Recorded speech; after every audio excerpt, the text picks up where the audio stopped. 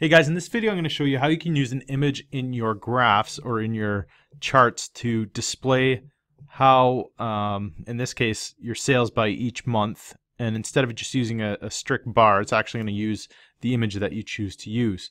So the first thing you're going to do is you're going to select the series. We're going to right click. You're going to go to Format Data Series. Over on the right hand side, you'll see that the Format Data Series screen came up. We'll select the Fill and Lines option over on the left hand side, as you see here. Under the Fill section, you'll see that it's defaulted to solid.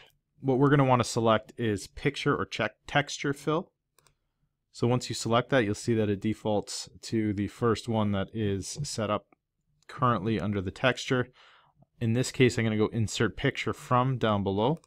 I'll select the file. In this case, I have a nice little credit card that'll work perfect for this. So we're going to select that icon.